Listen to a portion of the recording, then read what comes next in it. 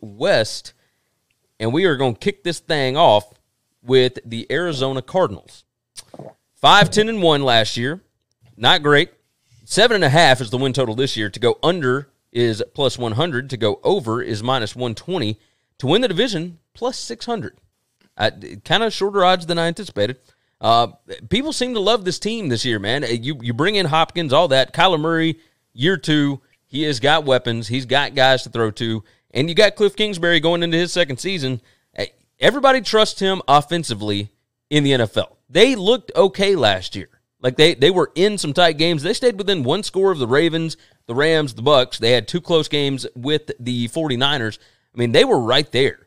And now, you can always say, well, the NFL, it's always going to be tough games because everybody's a pro. That's what you do.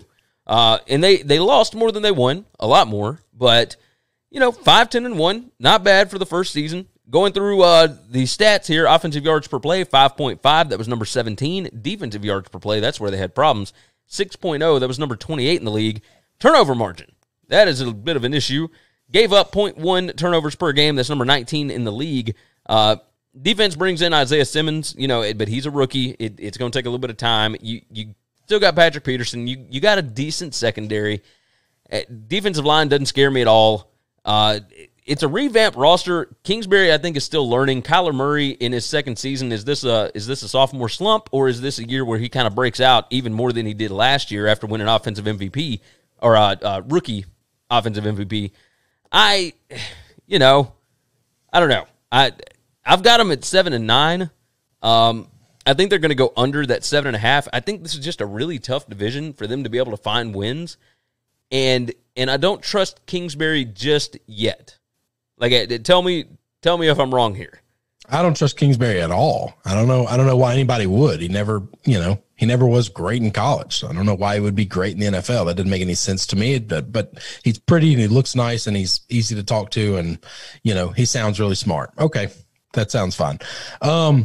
I think they're going to be 6-10, 7-9. I think 7-9 is their ceiling. They're still not really good on defense. And you put Isaiah Simmons in there. Isaiah Simmons is the kind of guy that I wanted to see go to a defensive mastermind. All right. Yes. I wanted to see him go somewhere who likes utility football players on the defensive side of the ball and are going to move him all over the place and be chaotic and crazy and a fun defense. Arizona is anything but that. Okay. This is a bad marriage, a bad fit. Patrick Peterson, I worship the guy. He's the best cover corner to ever come out of LSU so far, and he's had an amazing career. He's getting old. And in the NFL, cornerbacks fall off a cliff at some point in time. Wide receivers are just too big, too fast. And I don't know that he can keep going. Is he going to be fine? Is he going to be serviceable? Yes. Is he going to be great? No. It's just age. It's just part of it. The receivers keep getting younger and more athletic, and you just get older every year.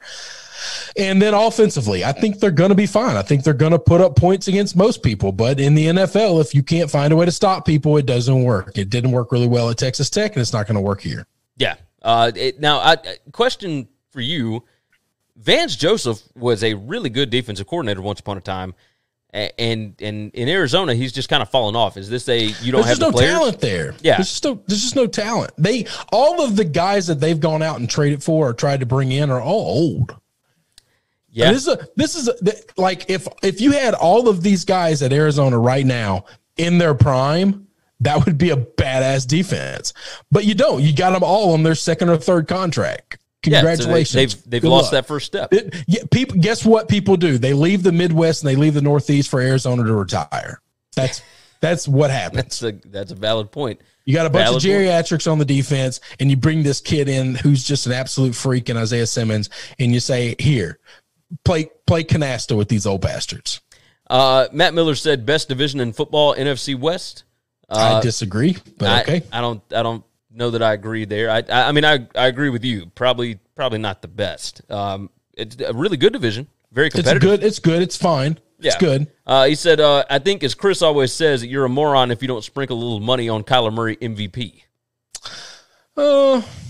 Maybe. I mean, he can be exciting. I mean, with Cliff, like, I don't think offense is ever going to really be a problem with Cliff Kingsbury. Like, the only problem it will be is they might get off the field a little too quickly, and that defense, because it is not built correctly just yet, that could be a problem. So McKinnon jumps in. He said, I'm more excited for Arizona than any other NFC East team to see how it begins to pan out. I think he meant NFC West. Murray could be something special, especially in Kingsbury's offense. But again, I'm not sure how to think about him. Either way, it'll be damn fun to watch. They will be fun to watch. They will. That's fine. McKinnon said NFC South is by far the best division right now. Yes. I mean, Tampa Bay, New Orleans, I just Carolina, think it's top heavy, but with the Bucks and the Saints, we're going to have just absolute explosion. Yeah, I think you might be right. think that I don't think the Falcons and the Panthers are good, but I think the we don't have two teams at the elite level of what I think the Bucks and Saints will be. I have both of those teams over 12 wins, are at 12 or over, or 11 wins or more. Like, there's no other division that has that. That's a good point. Good point. All right. I'm looking for some MVP odds. See, you say Kyler Murray, but Kyler Murray, I mean, those are kind of short odds. It's plus 1,400. You know, that's not great. Lamar and Dak are plus 1,000, plus 1,200. So he's kind of a favorite. If I was going to, you're talking about long shot MVP odds, Cam Newton, you can get plus 2,500. Deshaun Watson, you can get plus 2,500. Drew Brees, you can get plus 2,500. I'd throw that 1,400 in the garbage. Hey, what's Brady at right now? Thomas he's not. I mean, you terrible odds, 1,200. Oh, okay. I was curious because he's getting older. But Breeze, if Breeze has his farewell season and the Saints are amazing this year, Breeze has never won an MVP, I don't think. I could see them giving it to him if it's close. I think he gets the nod. Watson, if he takes this team after they got rid of Hopkins, I think everybody in the sports media would love if they win that division. He's great. And then Cam coming back, taking over after Tom, filling those shoes. If they win 10 games and win that division, I think Cam Newton has a real shot at getting it, and you can make good money on those guys. Matt Miller jumps in on YouTube, said, fine, the NFC West is the deepest. I don't see a bad team in the NFC West. You're right. I'll agree with that. With that. I think the Arizona Cardinals is the only team that finishes below 500. He said, I will agree with they don't have a doormat. He asked this. He said, what are Drew Lock's MVP odds? That's a fool's errand, but I'll tell you. Hang on. Jesus. That's just not smart. Well, hey, I mean, I don't think it's a terrible idea. The same as Cam Newton and Drew Brees and Deshaun Watson, plus 2,500. Yeah, see, that's they got to be a hell of a lot more than that for me to touch it. Yeah, I agree. I mean, it's got to be Joe 3,500 Burrow or is more. 6,600. All right, I would rather have Joe Burrow and Daniel Jones at 6,600 than Drew Lock at the same as Watson, Ben, or Cam. Yeah, I think I agree. All right, let's move on. Let's go to the next team. We still got 3 teams left in this division. Next one up, the Los Angeles Rams. 9-7